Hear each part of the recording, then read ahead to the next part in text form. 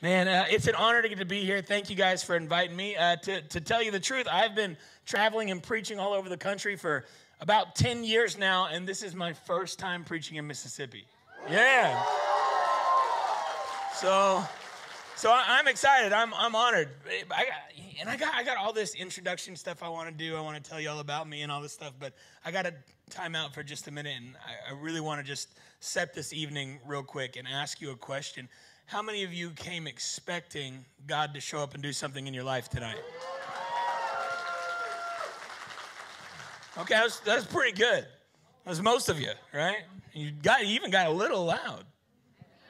But here's what I want you to do. I want you to take that level of expectation. I want you to raise it by 100. Because I'm going to tell you some truth tonight. God is about to show up in a mighty way in this place. I don't know what you needed when you walked in, but you won't when you walk out. And let me tell you why. Because, again, for 10 years, I've been doing this, traveling all over the country, preaching messages. I love doing it. It's my favorite thing in the world. And I've only been sick while I'm doing this one time in my life. One. Until today. It's going to make two. For the last 6 hours, I've been extremely sick to my stomach. Couldn't get out of my bed at the Airbnb. I feel awful. I got here. I told them, I don't know if this is going to work. I don't know if I'm going to be able to do this. And then I started thinking, man, I don't feel so good. So what I'll do is I'll change my message. I'll write something shorter. That way I can get through it faster and we can get out of here and I can get back to bed. And then everyone started praying over me. And then God started whispering in my ear. He said, you're not going to change your message. He said, because I told you what to preach. He said, they need what you're going to preach tonight. He said, you see, the devil knows that too. So he took his shot to shut me down, to change my message. He got so close. I was ready, man. I was ready to throw it in tonight. I just didn't think I was going to make it. Matter of fact, I had him put a trash can over there, so if I need to throw up, I'm just going to do it and then just hop right back up here. And if any of you puts it on YouTube, I know how to find you. This is a small town, okay? I'm kidding. But seriously, I just want you to raise your expectation because I did. I had to. If God wants to do this bad, that the devil wants to shut it down this bad, I can't wait to see what he's going to do. Look, I love that Palmer said that I changed his life. The truth is I didn't change his life. I can't change anything for anybody. Jesus did. I love that they said that I'm the man, the myth, and the legend, but I'm not. I'm just like every one of you. If we're going to make anybody famous, it's going to be Jesus. That's the only name I want to make famous. The truth is, my presence here does nothing for you. His presence here changes everything for you. Amen? So while I am very honored, thank you for all the kind words, and thank you that for those of you that have been blessed by my ministry, and you've told me that, thank you. But understand it, whether I'm here or not, God can show up in a mighty way tonight. Whether I'm preaching or that little guy's preaching, it doesn't matter. Amen? So with all that being said, who came expecting God to show up tonight? See, that was the response I was looking for the first time. If you would have done that, maybe I didn't even have to get sick. So now I'm blaming y'all. I'm kidding. So, all right, now let's get back on track. Hi, I'm Kelly Kay. How are you? For those of you, how many of you have no idea who I am? You've never seen me, know nothing? So many hands. That's awesome. For those of you raising your hands, this is your first time seeing me. Let's just address the elephant in the room. Some of you right now are saying, that guy, that's not a preacher. That guy looks like he might rob me in the parking lot. If you're thinking that to you, I want to say this. I might. I'm just kidding. I won't. But here's the good news. If God can do this with me, what's your excuse? No, so my name is Kelly. I'm a full-time traveling evangelist, for those of you who don't know. I'm the associate pastor of Limitless 405 Church in Kingfisher, Oklahoma. For the last 10 years, I've traveled the world telling everybody about Jesus because there's literally nothing else I want to talk about. Amen? I write books as well. I have 3 books out. I have a book called Reckless Love Revolution. I have a book called Get Lit, Stay Lit, Spread It. And then I have this, my last book, the 40-day devotion that Palmer was talking about, called Think About That for a Minute. And how many of you follow me on social media? How many of you? Oh, so many in this room. It's amazing. I have to thank you guys Because of you guys, and it's just you, because I haven't advertised this book, I haven't talked about it anywhere else except for TikTok. Because of you guys, this was the #1 Christian book on Amazon for 6 months in a row. Yeah. And I am so grateful for that. Thank you. I had no idea when God told me to write this, it was going to do all that, and it's still going, and it's been amazing. But I have to thank you, because it's because of you sharing the videos, commenting on the videos, buying the book, that was even able to happen. So we're doing ministry together, if you didn't know that. If I made videos and you never watched it, what good was that video? If I made it and you didn't share it, what good was it? We're a team. We're doing this together. So I have to thank you as well. So if you don't have this, I've got them out there available for sale. This one is free, though. It's totally free. It's right here, and it's free. I get it. I've been sick. I wouldn't want to touch it either, but it's free. That's how that works. Amen. I stood at a church for 22 minutes one time trying to give a book away. Okay. I'm kidding. Oh, I forgot to start my timer. This was all bonus. You're welcome. All right, so I'm ready to jump in. I forgot to tell you, I have a beautiful wife named Lindsay. I have 5 kids, Brennan, Chase, Avery, Jackson, Jet. And I know you're looking at me going, dude, you're 22. You don't have 5 kids. Thank you. I have a 23-year-old down to a 2-year-old. You know what that means? I'm tired. Pray for me. Now, the good news is all my kids love Jesus. Amen. Now, Jet is 2. She claims to love Jesus. We see no fruit of Christ in her life yet. But eventually it'll catch up, right? But I always like to tell you about my family, because if you see me, that means they don't.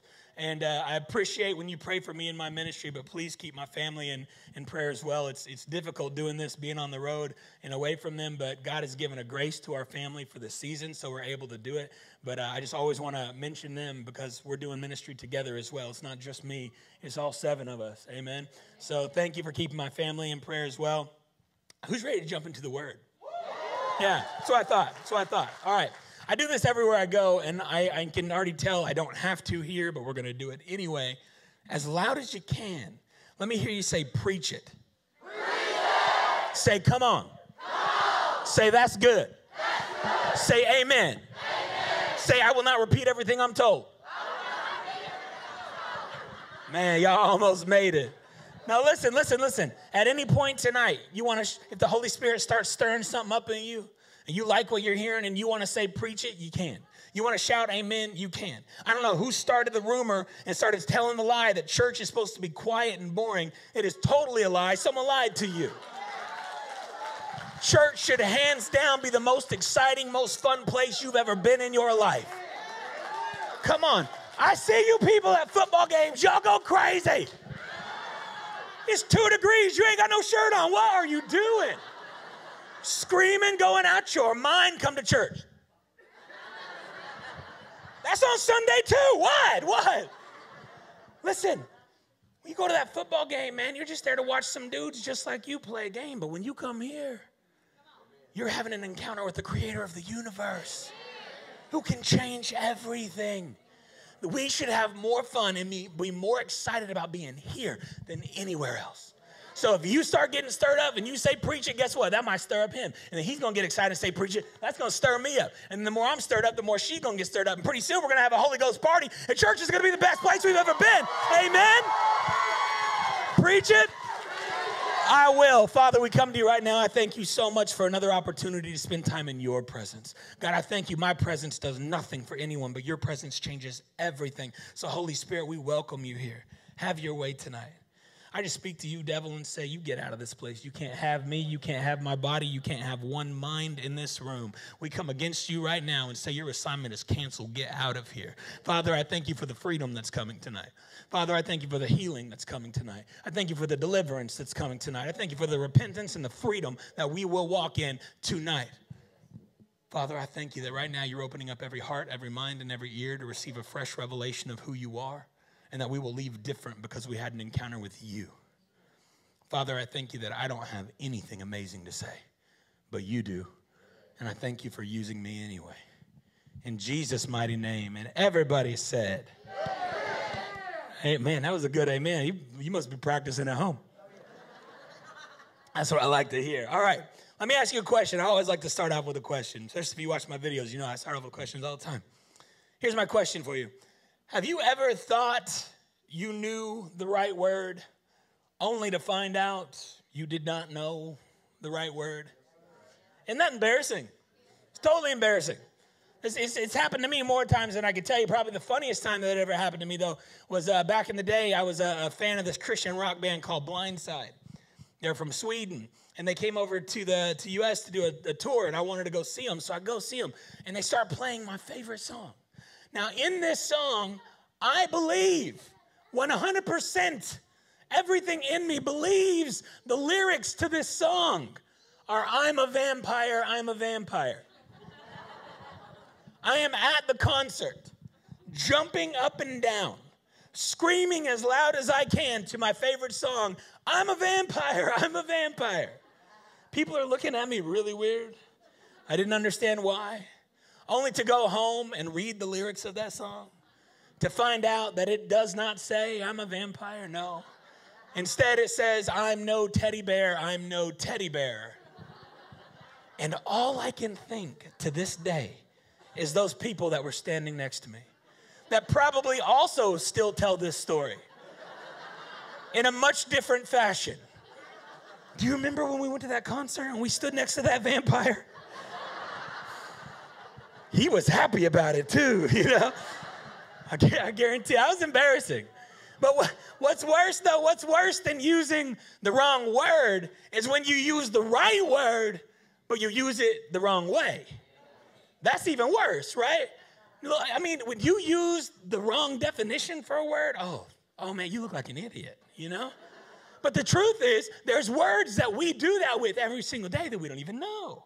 The one that drives me the craziest, though, that I cannot stand when people use this word wrong, are you ready?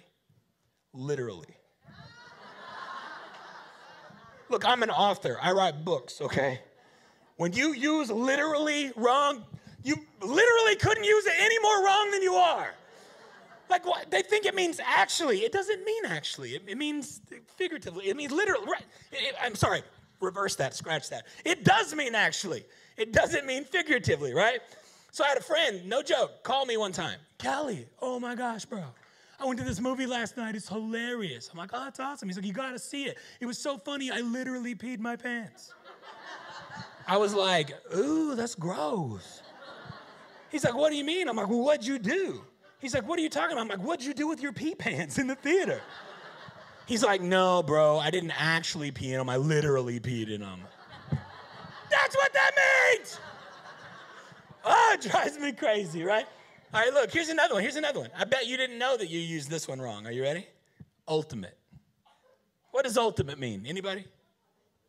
What, the best? I heard the best. What else? Amazing, the most. Anybody else? What? The top. Oh, somebody, you English teacher, aren't you? I knew it.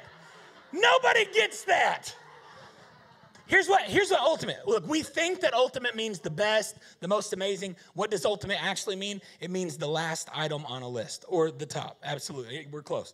The last item on a list. Look, let me show you. If you want to use ultimate correctly, it would be like this. I have to go to the store and get some bread, some milk, and ultimately eggs.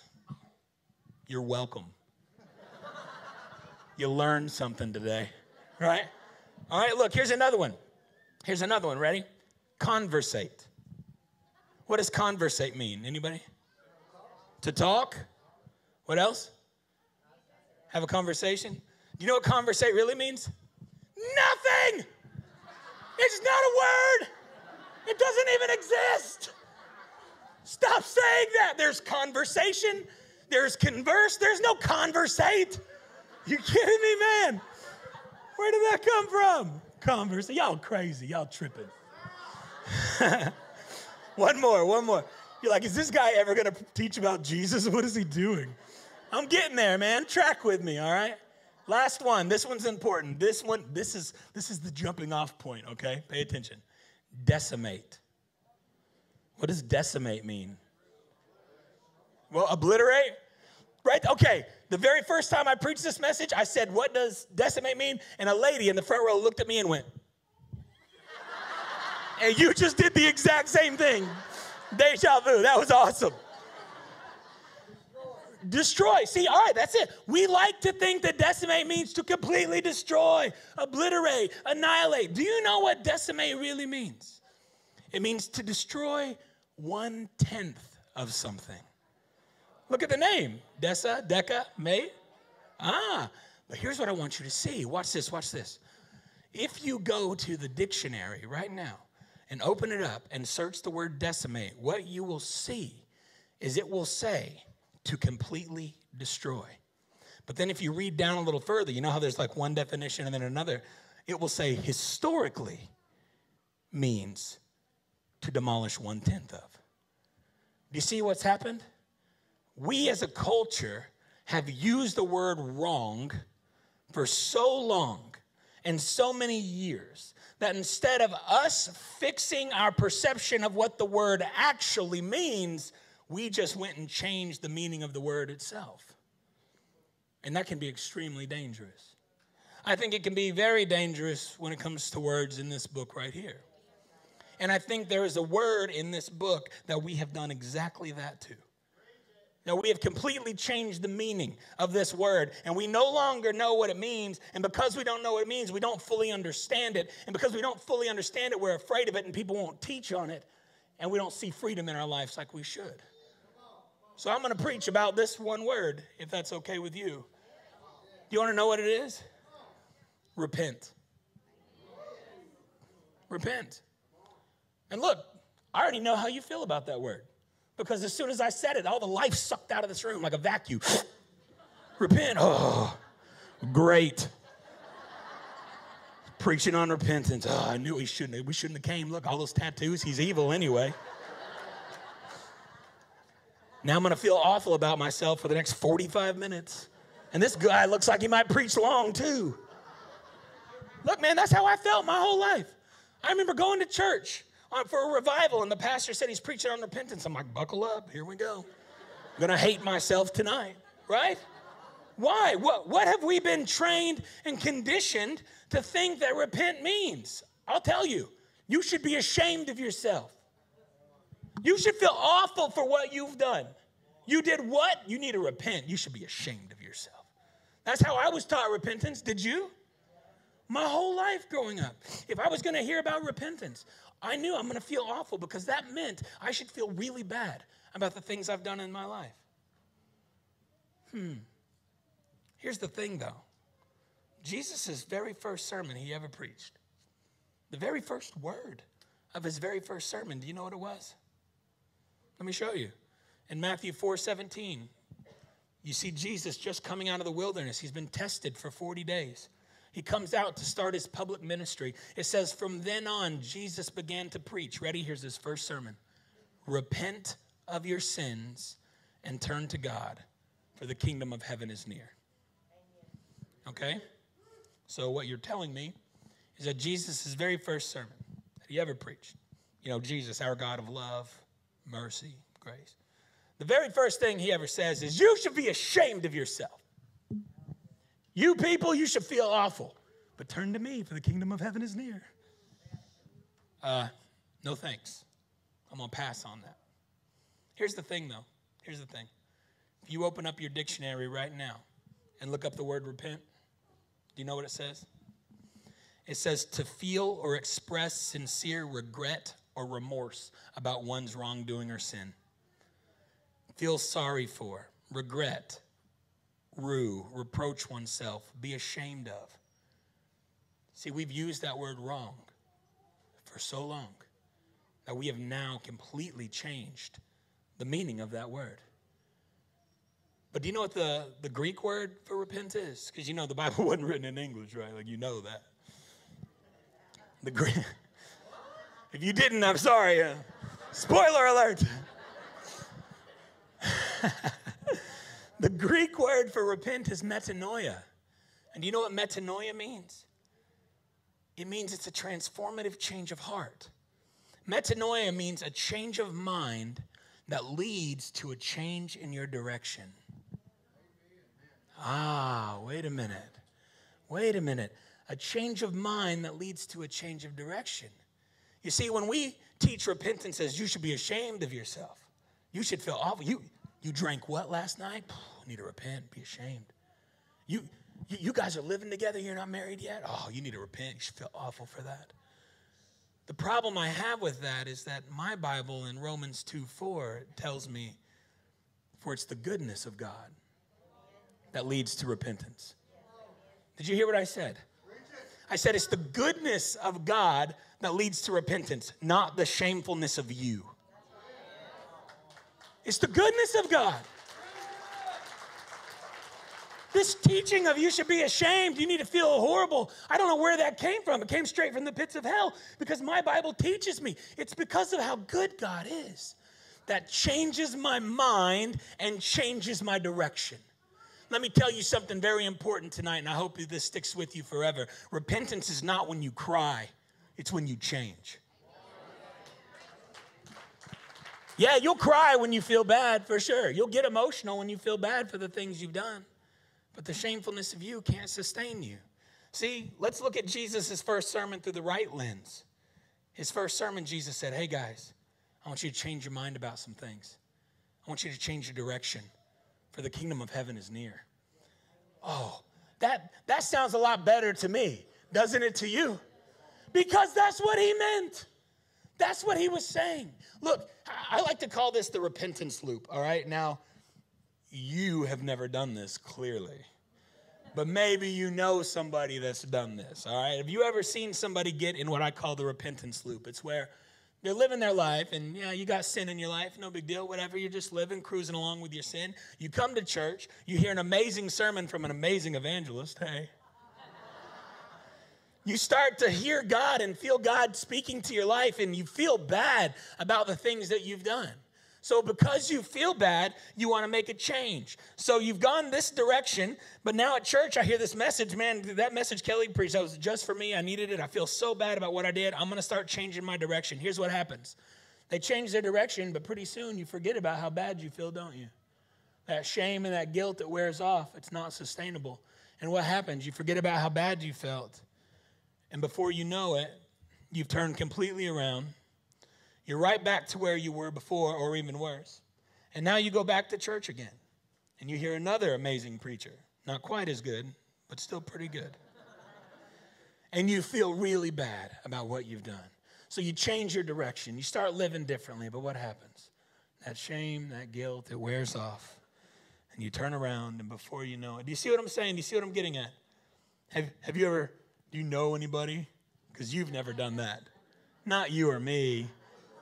Them. Okay. No, seriously, have you ever seen people like that? That they're at the altar almost every week for the exact same thing, repenting for the same thing over and over and over. Let me tell you something. Repentance is not when you cry. I'm glad that you cry. I'm glad that you feel God tugging at your heart. But what are you going to do with that tug? That's what I want to know. You see, the reason that you turn back around is the shamefulness of you can't sustain you. The only thing that can sustain you is the love of God. Look, can you help me out? Come up here real quick. Let me show you what this looks like in real life application. What's your name again, man? Elijah. Elijah. All right, Elijah. Here's the way this is going to work. I want to go this way. This way is bad for me, though. All right, this is sin. It's the world. It's going to lead to death. It's horrible. This is the way that all of God's promises are. This is following the Lord. This is all his goodness. I'm going to go this way, and I want you to tell me I'm making a horrible mistake. I'm wasting my life. I shouldn't do it. I should be ashamed. I should feel awful. All right? Elijah, here I come, man. I'm going to go this way, buddy. That's the way I want to go. All right, don't go that way. You're Don't. You're going to be in a bad situation. It's a bad mistake. It's horrible. Okay, Elijah, thank you for doing that. I'll turn around. But you know what? It did feel pretty good, though. That's bad? It's a horrible situation. All right, if it's bad, all right, you're right. It's bad for me. I'll go this way. But you know what? I did kind of think I want to. No? What I saw. Okay, all right. This man is getting physical. We're going to stop the demonstration. No. All right. Now, this time, Elijah, let's do it again. Pay attention. But this time, don't tell me how bad that way is for me. This time, I want you to show me how good this side is instead. Tell me how this side, how God loves me, that there's a plan for my life, that he forgives me, that he's not mad at me, that he cares about me. You got it? All right. Elijah, I want to go this way. It looks really fun. Man, if you come this way, you're going to enjoy it a lot. This way's better? A lot better. God's good? God's He's great. got a plan? He's got a plan. Well, I'm going to go that way. I'm going to keep going. Yeah, all right. Give it up for Elijah. Thanks, man.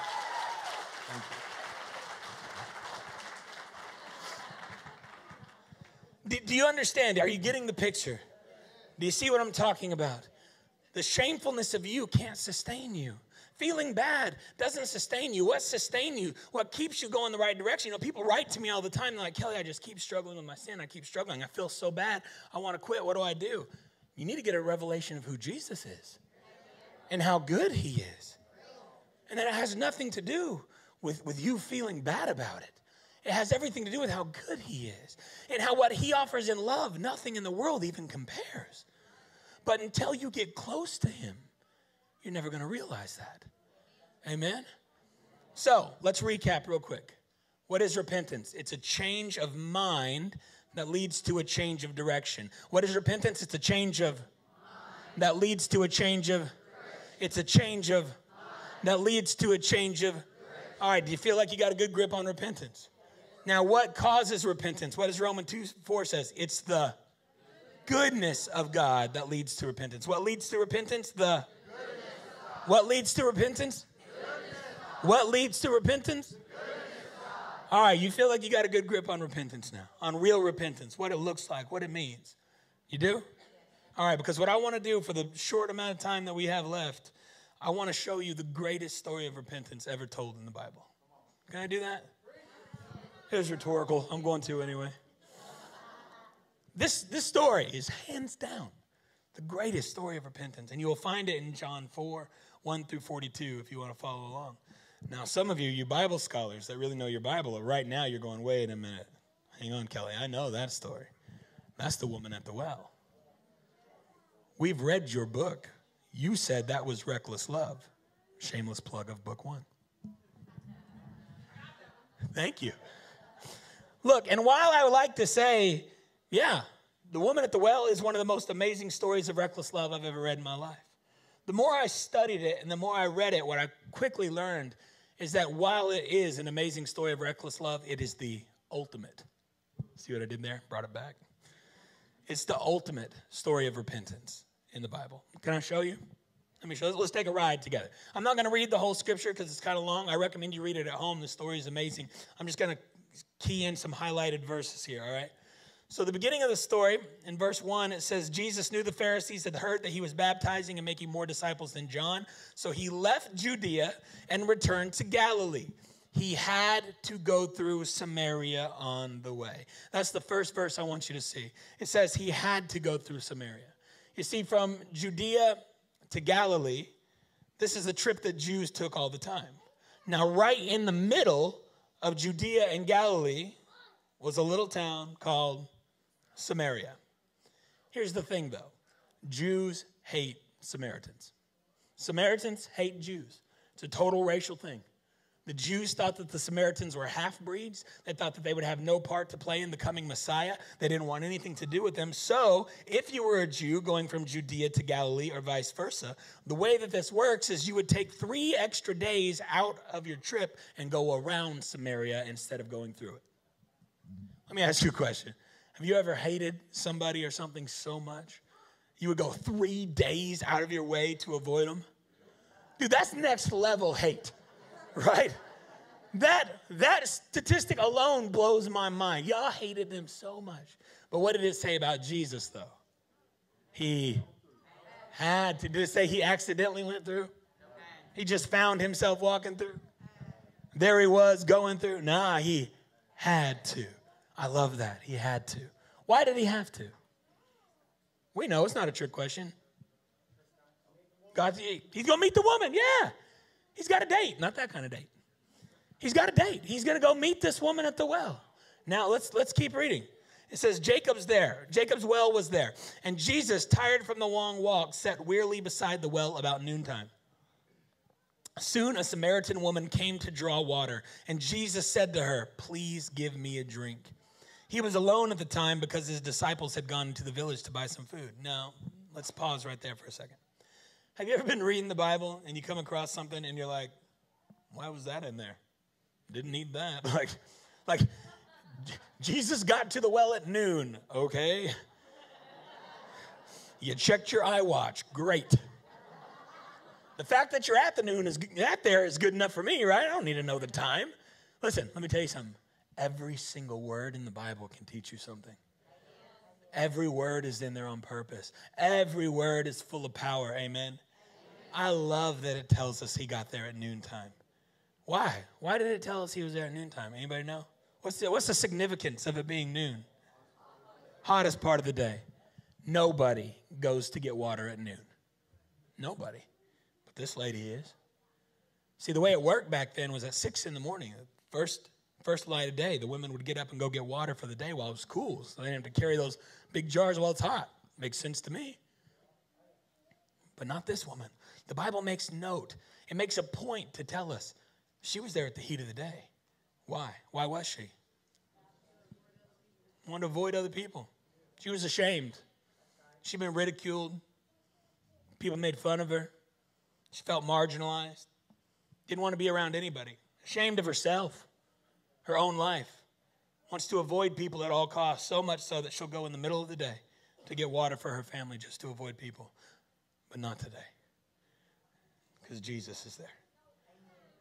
And she's going to run right face into this man. And I love it. Ready? So he asked her for a drink. Now watch this. The woman was surprised. For Jews refused to have anything to do with Samaritans. She said to Jesus, "You're a Jew. I'm a Samaritan woman. Why are you asking me for a drink?" What's happening here? Let me show you. Her mind has always been made up in one direction. She's always gone one way. We hate Jews. They hate us. I want nothing to do with them. They want nothing to do with me. And now, for a Jewish man to talk to a Jewish or a Samaritan woman, that's double unheard of, right? Listen, you don't talk to a Jew if you're a Samaritan. If you're a Samaritan woman, you definitely don't talk to a Jewish man. And here Jesus is asking her for a drink. And she says, and I will quote the Bible, she goes, "Bruh." Just see it if you're awake. You're like, look at your Bible. I don't see that. What? It's not in there. I just want you, are you getting how crazy of a request this is? This is Jesus being a punk all day long. He knows what this is doing to the inside of her, right? Can I have a drink? Excuse me, bro? I know you're not, let's put this into our terms. I know you're not talking to me right now, dude. I got no drink for you, right? Look, she's responding out of hate. She's responding out of the way her mind has, it's not her fault. She was raised that way. It's all she's ever known. We hate them. So that's how she's responding. Now watch this. I love it. How does Jesus reply? Jesus says, if you only knew the gift that God has for you and who you're speaking to, you would ask me and I would give you living water. Jesus mic drop, boom, right on her. Right? Now watch this, watch this. What leads to repentance? The shamefulness of you? The goodness of God. It's what leads to repentance? The goodness of God. Let's read what Jesus just said here again. If you only knew the gift God has for you. A gift sounds pretty good, doesn't it to you? Watch this, watch this. Let's keep going. But sir, she says, you don't have a rope or a bucket. And this well is like super deep. Where would you even get this living water from, huh? Watch, she's still responding out of hate, right? Now watch, she's going to tip the scales here. And besides, bruh, do you think you're greater than our ancestor Jacob who gave us this well? How can you offer better water than he and his sons and animals enjoy? She is straight calling him out. Who do you think you are, man? You're going to come to my well and tell me I need what you've got? I don't think so, bro. My family dug this well. You better than us? Her mind has always been made up one direction. She's always gone one way. I love this. Jesus replies, you ready? Anyone who drinks this water will soon become thirsty again. But those who drink the water I give will never be thirsty again. It becomes a fresh, bubbling spring within them, giving them eternal life. Oh, son. Do you catch what Jesus just said there? What he just said was, I've got water that never runs out. Why was she there at noon? To avoid people. But why was she there at all? To get water. What did Jesus just offer her? Water that never runs out. What does that mean? She'll never have to go back to that well again. That sounds pretty amazing. You're right. What leads to repentance? The goodness of God. What's happening here? Repentance. That's exactly what's happening. You see, here's the thing. Why is this important to us? Where's the connection here for us? I'll tell you where the connection is for us here. Is Jesus really offering her water that never runs out? No. What's he really talking about? Himself. What he's saying is, you can keep coming to this well and avoiding people, trying to find what you need, but it's going to keep leaving you empty over and over and over. Or you can come to me. Give your life to me, and I will fill you so full that you will never run dry again. What does that mean for me and you? I'll tell you what it means for me and you. You see, every single day, every single one of us in this room, when you wake up, you run to a well. There is a well that you run to, that you look for fulfillment. You look for something to fill you up. It may be your job, maybe work, maybe status, maybe people, maybe fame, maybe a relationship, maybe shopping, maybe your kids, maybe school. I don't know. It may be a drug. It may be alcohol. It may be video games. It may be pornography. I don't know what it is, but I do know this. Whatever it is that you're running to find your fulfillment and your purpose, if it's not Jesus, it will leave you empty time and time again. And you're going to have to keep switching and finding something else and trying something new, because everything you try will leave you just as empty as the last thing. However, if you will get up every day and run to the well that is Jesus, he will speak so much life into you. He will speak so much purpose into you. He will fulfill you completely, so full that you will never have to look anywhere else to find your fulfillment again. Amen? And it has nothing to do with the shamefulness of you. And it has everything to do with the goodness of him. Amen? This is for every single one of us in this room today. I don't care if you've been a Christian 3 minutes or 30 years. This is for you. Now watch what happens. He tells her about this water that never runs out. And I love her response now. Watch this. Ready?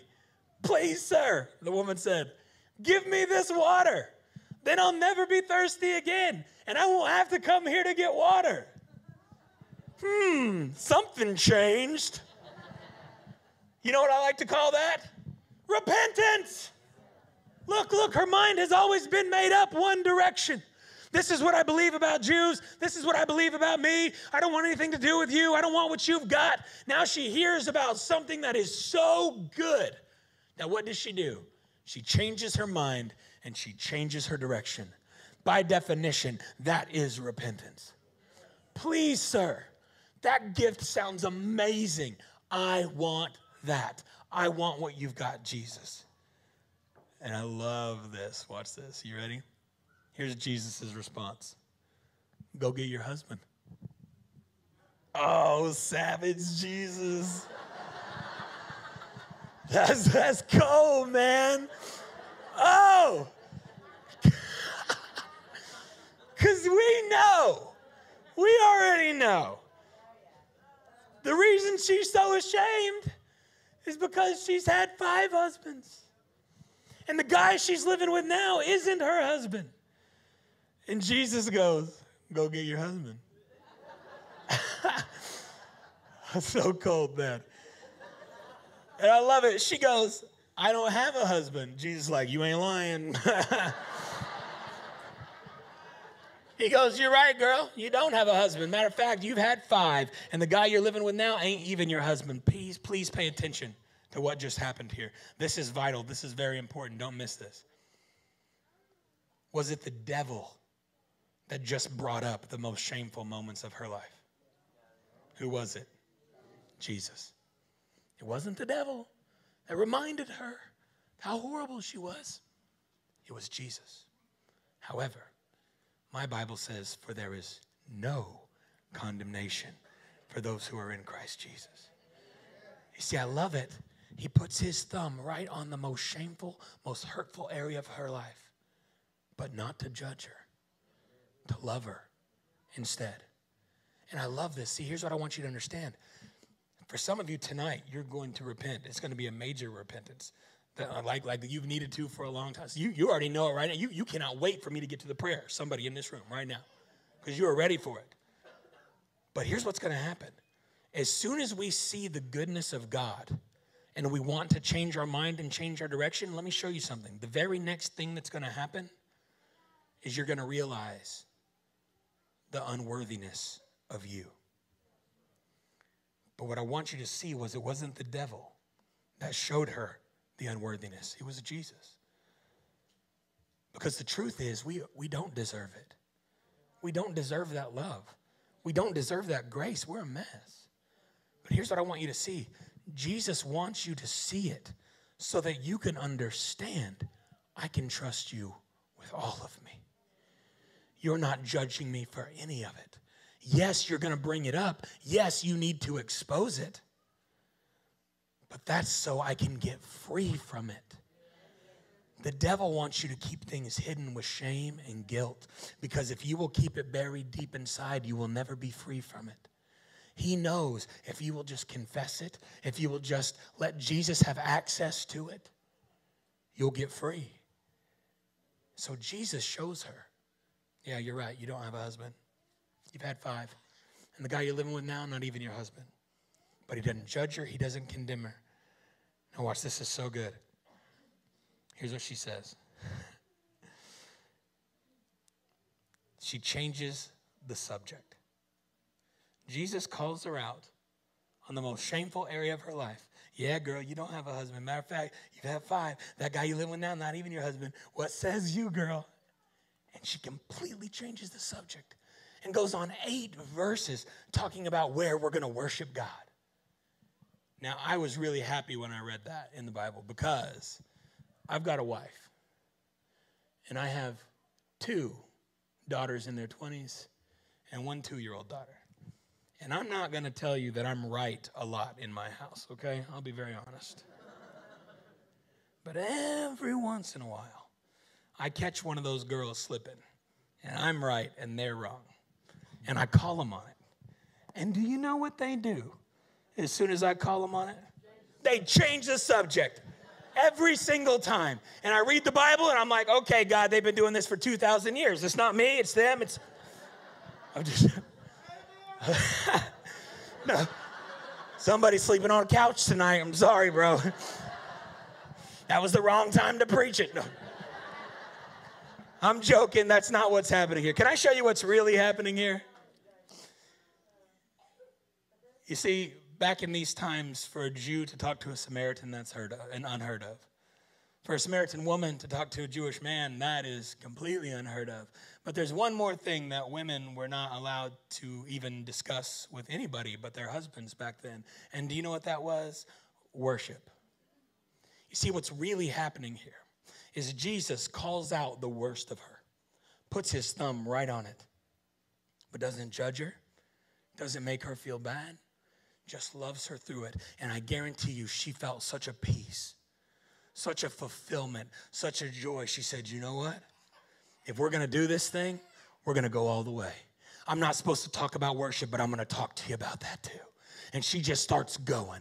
And she starts talking, where will we worship? In Jerusalem? Will we worship here? And then after 8 verses, she gets caught up and she realizes what's happening. And she stops and she goes, you know what? Never mind. Eventually the Messiah will come. And he will make this all clear for us. Watch this. And then Jesus utters some of the most amazing words in the history of the world. The most amazing words that have never been spoken until this moment. He looks at her and he says, I am the Messiah.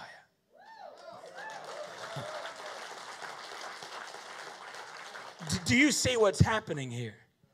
How many of you have ever felt like God can't use you? My hand's up. How many of you have ever felt I'm too far gone? I've messed up too much. God can't have a purpose for me anymore. Look at my life. It's a mess. You ever felt like that? Yeah. So is this woman. And you know what? I used to preach that maybe she was kind of a half-breed whore, I've said in a book before. And I put all of this on her. Like she left these men. Like she was a promiscuous woman. That's how I originally taught the story. And then I learned a thing or two. And I found out that back in this time period, if you were a woman, you couldn't divorce a man. A man had to divorce you. So what does that really mean? That means this woman has been thrown away 5 times. She's been rejected by people that were supposed to love her time and time again. She puts her trust in people, they let her down, they throw her away. This woman felt like she had nothing for nobody, nothing to offer. A Samaritan, a half-breed, who the Jews believed would have no part of the coming Messiah. Jesus goes to this woman and says, you came at noon because you didn't want to be around anybody. I'm about to make you the most famous woman in the history of the world. You think you don't have a purpose? People will talk about you for all of eternity because of what I'm about to say to you right now. I am the Messiah. I pick you to say that too. Let me tell you, somebody sitting in this room, you feel like you have no plan. There's no call for you. There was no purpose. You don't know what to do. Let me tell you something. God has a plan for you that's so much bigger than anything you ever could have imagined. You are not too far gone. And right here in the story is where we get the most beautiful, the most perfect scripture that shows us a picture of what repentance looks like that I've ever seen in my life. Are you ready?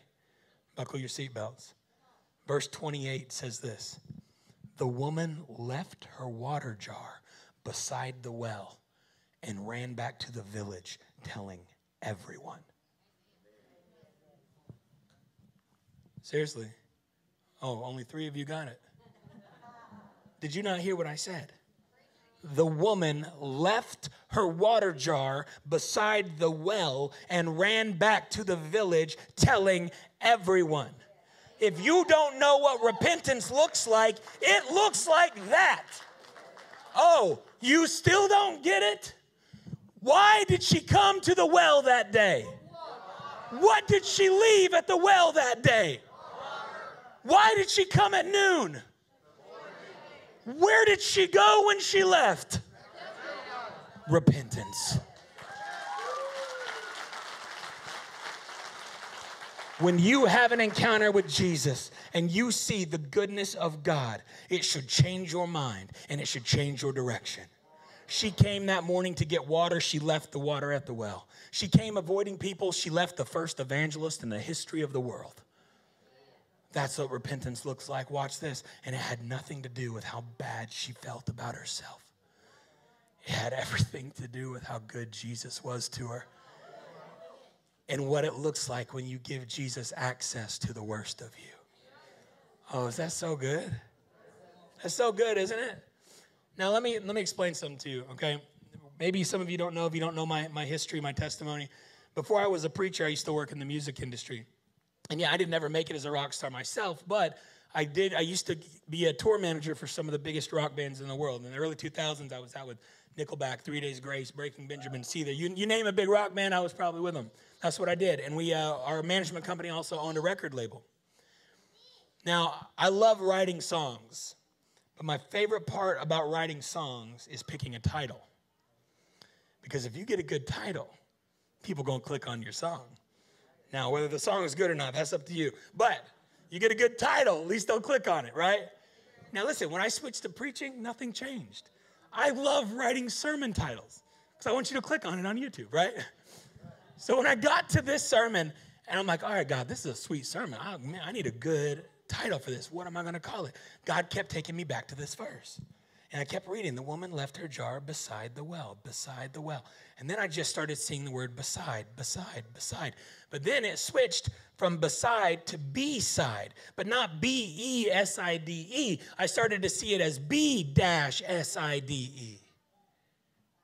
B-side. Does anybody in here know what this is? What is that? That's a cassette. Kids, this is music. Music used to be a tangible thing. You could touch it. There ain't no playlist on here. Are you kidding me, man? Listen, you want to know how I picked my favorite song? I couldn't just go to a playlist, play, jamming. Nuh-uh, that's not how it worked for me. I have to put this bad boy in, push play. Nope, fast forward, fast forward. Nope, fast forward, fast forward. Nope, fast forward. Oh, rewind, rewind. There it is, right?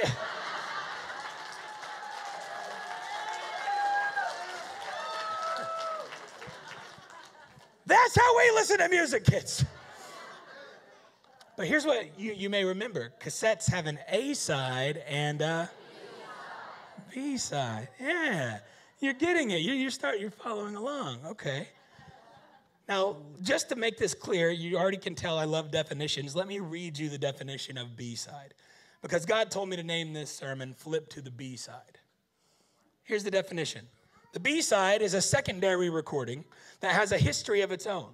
Some artists released B-sides that were considered stronger than the A-side and became hits in their own right. Now let me explain how this works, coming from somebody that was in the music industry. When we would manage a band, the band would be writing a new record. They would write the songs, they would send them to us. We would listen to them.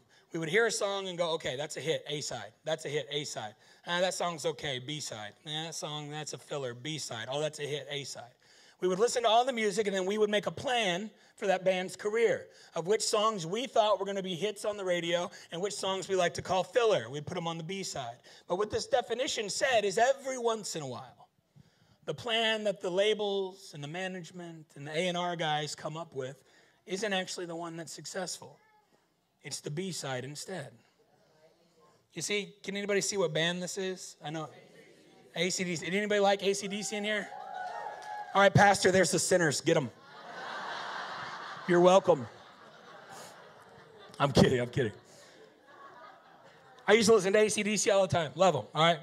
But I picked this record on purpose because this album probably changed this band's life forever. This album right here, Back in Black, is one of the greatest selling rock and roll albums of all time. Out of all bands, this is just one of the top records. Matter of fact, 3 of this band's biggest hits they've ever had are on this album. They are tracks 2, 5, and 6 of the B-side. Do you see what I'm saying? A whole team of people got together, listened to all these songs, and made a plan for what they thought was going to be successful for their life, and they put them on the A side. Then they released this album, and the world got a hold of it, and it was the B side. The B side that changed everything. You see, our story said she left her jar at the B side. See, here's what I want you to understand. Every one of us run to a well every day. But Jesus is at that well every day. And if you will have an encounter with Jesus and you will let him flip you to the B side. You see, when you come to the well, you're coming on your A side. This is your plan for your life. This is what you thought would work for you. This is the way, these are my decisions. This is what I've chose. This is my plan. This is who I want to be. This is where I want to work. This is what I want to do. This is my plan for my life. And then you get to Jesus and you have a choice to make. Where you can say, I can keep going on side A, my plan for my life, or I can put this cassette in your hand and I can trust you to flip it over to the B side and see if maybe, just maybe, there are hits that I had no idea were coming. You see, if you will just let Jesus flip you to the B side, you're going to see that your plan, yeah, it was pretty good. His is incredible. His is amazing. When you follow his purpose and his plan, then he works all things together for your good. You go through something rough, doesn't matter. He's working it for good. Why? Because it's his purpose, not your plan. You're on the B side. Amen? Man, is that good? Is that blessing you? That's a good story of repentance, isn't it? All right, and then I will conclude with this. And I love to use the word conclude because I read in a book somewhere one time that when you say the word conclude, 70% of your audience re-engages with you. Welcome back. I'm still here. I will conclude with this. And band, if you guys want to come back, you're welcome to. Do you remember the first verse that I read to you in this story? Talking about Jesus going through Samaria. He what? He had to. He had to, didn't he? For Jesus to flip her over to the B side, to show her that her life was worth way more than she thought. He had to go through Samaria. He had to go through Samaria. You ever thought about that? He had to go through Samaria. He had to go through Samaria. He had to go through Samaria. He has to go through some area in you that you've been avoiding. When we started this story, we said it's ridiculous that those Jews would take 3 days to go out of their way. We all agreed that's ridiculous. We would never do that. But the truth is, some of you in this room have been avoiding Samaria for way more than 3 days. Some of you have been avoiding some area in your life for 30 years, for 6 months, for I don't know how long. But you know right now in this moment, you feel it in the pit of your stomach right now. There is an area in your life that you haven't given Jesus access to yet because you feel ashamed. You feel dirty, perhaps. You feel like Jesus can't love me through this because I don't even love myself through this. If that's you today, what I want to tell you is Jesus had to go through Samaria, and he has to go through that area in you. Not to make you feel ashamed, not to beat you up, not to condemn you, but to show you how good he can be in that area of your life too. That area that you don't even want to look at, that you keep closed off. He said, if you'll just allow me access to go through this, I have a B-side for you that will blow your mind. That it's so much better than anything you thought you had for yourself. Amen? So what I want to do is I want to pray for us tonight. Some of us need to repent tonight. If you want to get real honest, every single one of us needs to repent tonight. Because what is repentance? It's a change of mind that leads to a change of direction. I was preaching at a church one time, and I was talking about repentance. It wasn't this message. It was another one. But I had a lady come up to me after the service, and she said, Kelly, I repented like 20 years ago. I'm good. I was like, oh. I said, I repented 20 times the last 10 minutes. Listen, repentance is not a one-time thing. If you're sitting here today and you say, you know what, I've already repented, I've given my life to Jesus, that's awesome. That's repentance for salvation. There's also repentance for restoration. Meaning the first time you give your life to Jesus, yes, that's repentance. It got you saved. But when you got saved, did that remove all sin from your life? Not at all. You still make mistakes. And my Bible tells us it's sin that separates us from the Father. What puts us back in right standing with the Father? Repentance. See, repentance is a gift. It's not a heavy thing. It's not a bad thing. We repent anytime we realize my mind doesn't match up with Jesus' mind. I don't care what it is, on whatever issue. As soon as you realize I'm not following Jesus in this, I don't care what it is. As soon as you realize, that's when you repent. I'm telling you, I repent 1,000,000 times a day, especially when I'm driving in my car. Right? Come on. It's not a one-time thing. We repent. It's a gift because it gets us close to God. So I want to ask a question tonight. Who needs to repent? Yeah. You don't have to put your hand up yet. I'm gonna have you can bow your head, close your eyes. You can play. Cool, man. We know the Holy Spirit doesn't move if there's no music. So come on. I'm just kidding. Holy Spirit is here. Absolutely. I want to pray for you. Bow your head, close your eyes. I'm done, I promise. But before I pray, I want you to think for a minute about today. I want you to think about last week, last month, last year. Is there an area in your life that you've been avoiding? Some of you know instantly right now, God has already showed you. You know exactly what it is. Is there an area that you've been avoiding? Is there something that you've been ashamed of? Is there a hurt that you've been carrying around for 30, 40 years? Maybe somebody that was supposed to love you, protect you, and care for you, a parent, a relative, maybe they spoke something over you that you've been carrying around for 40 years. Maybe they did something to you that was awful, that you didn't deserve, that you've been carrying around for 40 years. Let me tell you something. The shame and the guilt that you feel for that area didn't come from God. There's no condemnation in Christ Jesus.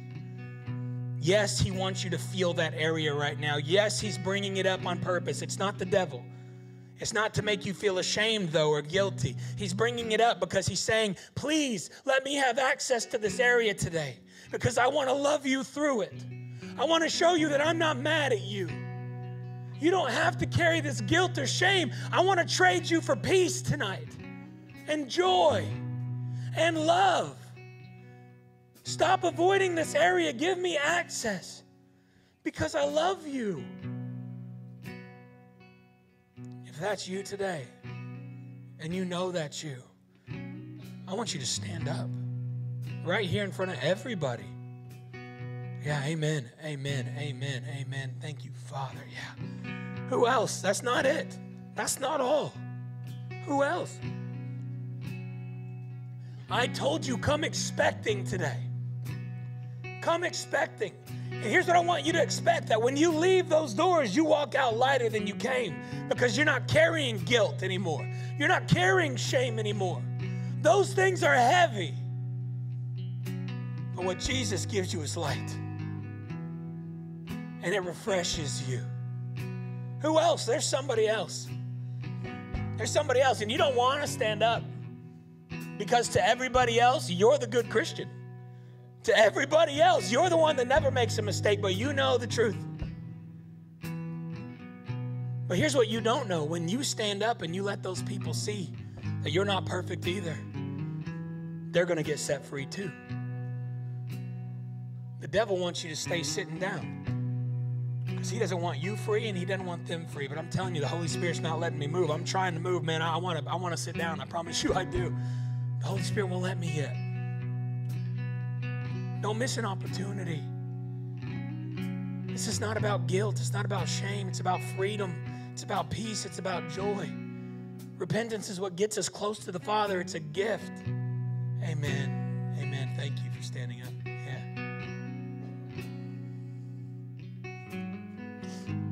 I want everybody to look around the room. Look around at who's standing up. Yeah. See, I want you to look around because one of the biggest weapons and tactics of the devil is to tell you, don't tell anybody. Don't let Jesus have access to this. Don't talk about this. You're the only one struggling with it. You're the only one. It's just you. Well, look around. I hope you realize that's a lie. We're all in the same boat. Understand, you don't have to struggle alone. You're not going to stop sinning because you repent tonight.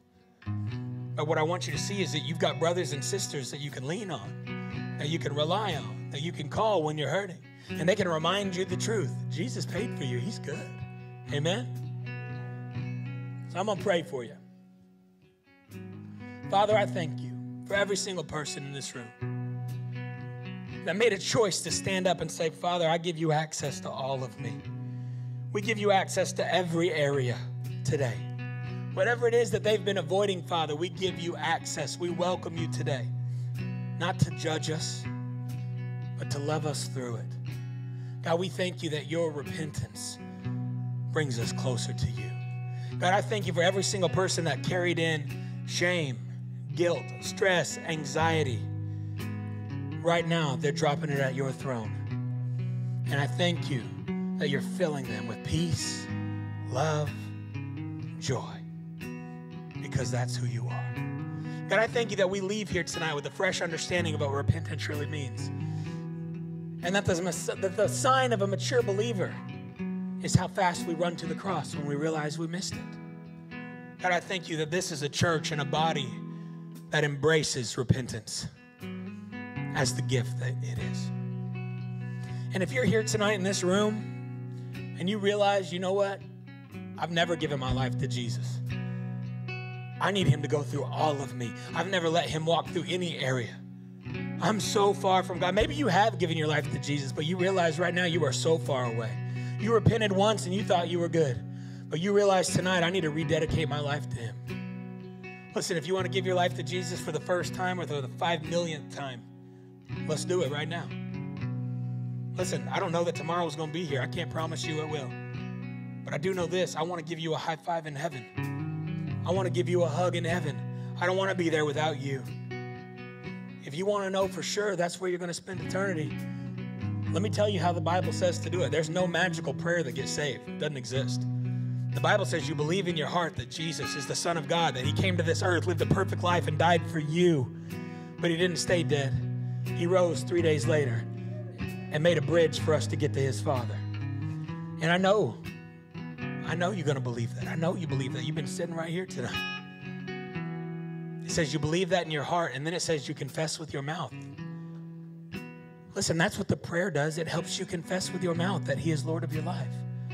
Then there's one more step. It says repent of your sins. And I think you know exactly what that means. It means change your mind. Change your direction. You follow Jesus now, not the world. Amen. So if that's you tonight, you want to give your life to Jesus for the first time, or you want to rededicate it, put your hand up so we can help you confess with you. Yeah, I see you. I see you. I see you. I see you. Put your hands together for them. I see you. I see you. I see you. I see you. Amen. This is the reason I come. Preaching's fun, but introducing people to Jesus is my favorite thing. Amen. Anybody else? Anybody else? I don't want to miss you. I don't want to miss you. I see you guys. Amen. We're all going to pray together as a family with you. Repeat out loud with me, please. Say, Jesus, thank you for dying for me. Thank you for giving your life for me. Tonight, I give my life to you. Forgive me of my sin. Forgive me of my past. Make me brand new. You are the Lord of my life. You can go through every area. Bruh. In Jesus' mighty name. And everybody said, amen. Amen, amen. Hey, this is Pastor and Evangelist Kelly Kay, and I just want to say thank you so much for watching this video today. I pray that it blessed you and encouraged you. If you would like to go deeper in your walk with the Lord, I also have a 40-day devotional out just to help you get in the practice of spending time in God's Word every single day. What we do is we take a scripture, we break it down, we apply it to our life. There's a prayer for the day and then space for you to write down what God is speaking to you. Look, this is an excellent tool and resource to come alongside your Bible reading. It shouldn't take place of it.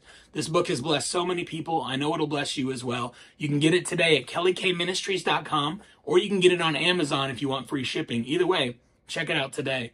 Also, if you want to sow into this ministry, if you've been blessed by this ministry, you can do that as well by going to kellykministries.com, and there's a place right on the front page where you can sow into this ministry. Thank you so much for all that you do for us. We are praying for you and believing that God is doing mighty things in your life every single day. So we'll see you next time, and go out and watch what Jesus can do through you.